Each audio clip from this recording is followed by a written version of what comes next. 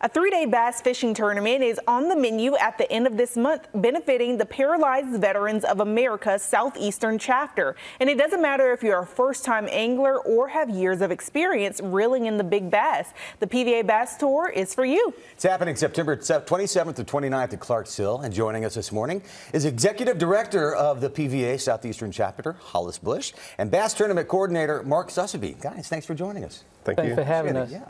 Hollis, tell us a little bit about our PVA Southeastern chapter mission. What is the Paralyzed Veterans of America mission? PVA, the national one, was founded in 1946 by a band of service members who came back from World War II with spinal cord injuries. And they had made a decision that they were going to be productive citizens and live life as we do. Mm-hmm. And then Congress made them a congressionally chartered veteran service organization in which we actually, when it comes to getting benefits for paralyzed veterans, and also making sure that they receive the care that they deserve.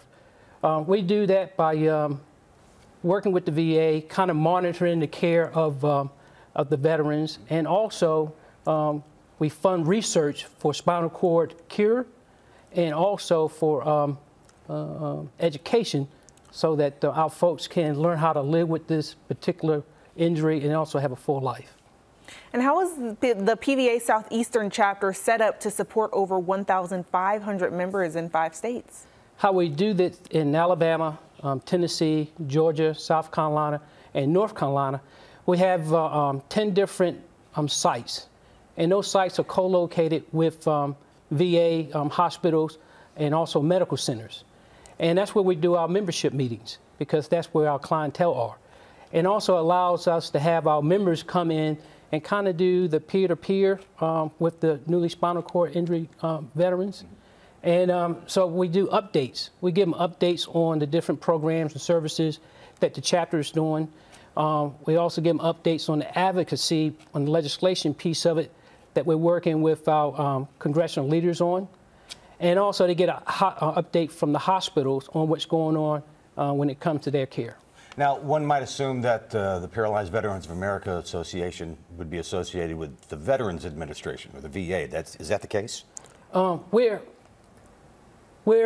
work side by side with them.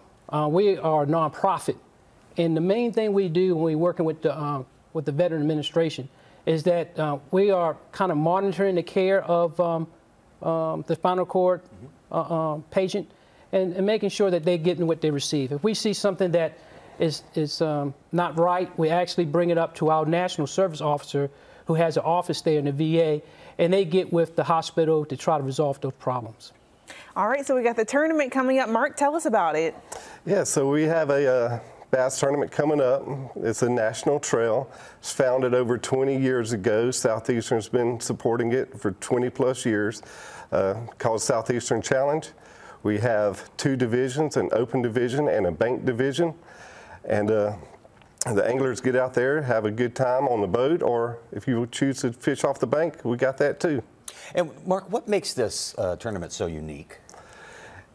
Different reasons, but one of the most uniqueness thing to it is that the veteran or the angler necessarily doesn't have to have a boat. Thanks to the wonderful support of the community, we provide a boat captain to take them out there on the water for a day. Awesome. And how can the community support with this? Hollis, you want to share the website? If they go to www.pvasoutheastern.org, that is our webpage. Or they can email us at paravet, P-A-R-A-V-E-T @comcast.net. Okay, and that's the same way that people, that a veteran, they'd like to participate? They can go that way as well? Yes. Okay. Now, it was saying that the cutoff time was on the 13th. Is that still the case, or can people still sign up? If you're interested in bank fishing, please email the chapter, and we'll see what we can do to get you out there to fish off the bank. Now, what if somebody would like to come out and support? How can they get involved with that? Yeah, so we will have a weigh-in at 3 p.m. at Wildwood Park out in Appling. Come out there and see us. All right, definitely check that out. Hollis and Mark, thank you so much. Thank you. And good luck on the tournament. It's good to see you. Thank you. Yeah.